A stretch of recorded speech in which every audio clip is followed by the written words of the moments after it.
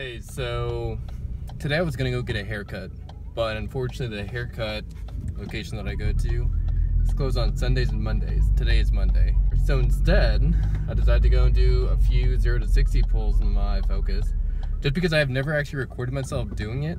And then on top of that, I wanted the record of it just for myself, and also what I noticed is that over time, the car is definitely not pulling nearly as hard.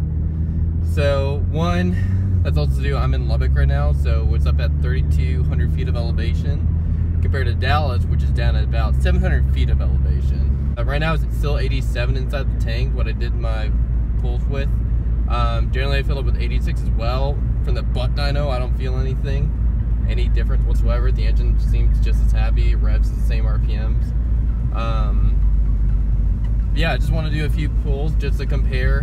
One, Lubbock to Dallas on 87 octane, and then later I really want to do a 91 pull, see if there's any difference at all. I feel like there is a difference, but only a true timer will actually be able to tell. And then what else? And then if I ever do end up getting the car tuned, probably not, but if I do, I want to have a video record of me doing a stock pull. So, and I did it in multiple different modes. I did it in drive, I did it in sport, I did it in sport, leaving in gears and forcing it to go all the way to red line.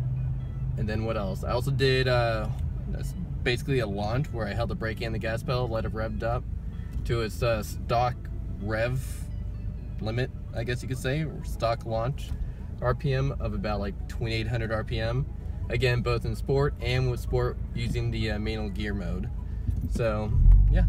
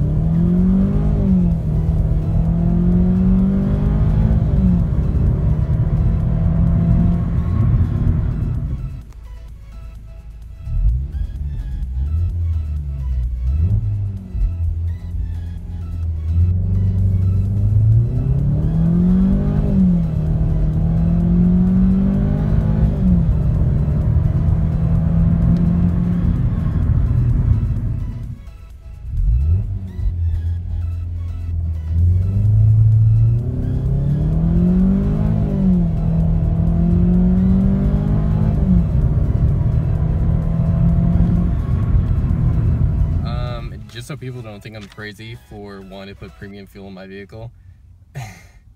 Okay, maybe I am crazy, I really am. There's a single sentence inside the owner's manual that mentions premium fuel, and it's this: premium fuel will provide improved performance. That's it. Who knows? I'm gonna try it out with 87. I just did 60 runs with 87. So now I'm gonna go and do 91 here in Lubbock, and when I get back to Dallas after my finals are done, I'm going to try out 93 and see if there actually is the benefit to filling with premium besides just fuel mileage. I will say, actually not even with fuel mileage, I noticed no difference in fuel mileage. So I've tried with different blends, 87, 91, 93, they all get the same MPG. So the only difference would be performance, and if I can't fill in the butt dyno, then there's no point. So, but I'm still gonna do it just for the time, so we'll see. I feel paralyzed.